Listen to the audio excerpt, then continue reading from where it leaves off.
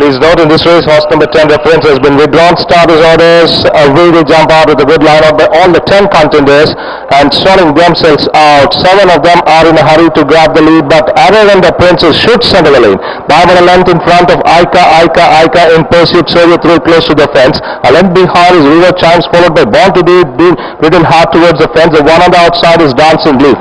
2 lengths behind is Indian Dreams, followed by Exclusive Win on the very wide outside. Now the 5 to 6 lengths behind, King of the World onto the rails. Now the 5 lengths behind comes Good Image.